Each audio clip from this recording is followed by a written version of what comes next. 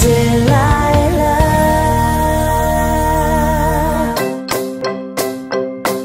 In 1 hour, we'll be done. Woohoo!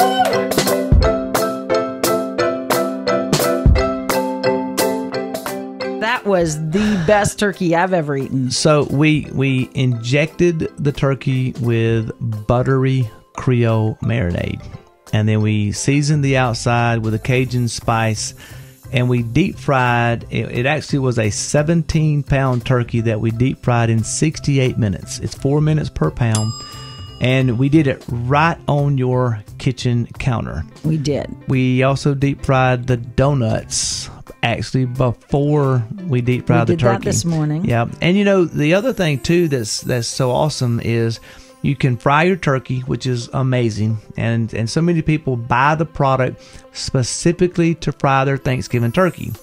But the product is also a boiler and a steamer. So instead of putting the oil into the pot, you fill it up with water, and you can do low country seafood boils. You can boil anything that you can think of that is a boil or steam recipe. It's perfect. It allows you to have a turkey recipe done quicker, easier, and with results the fact that it's quicker. Yes. I mean, the fact that it's delicious is wonderful, but the fact that I'm not going to have to tie up my stove, my ovens, your oven. it's going to be a beautiful thing. Awesome.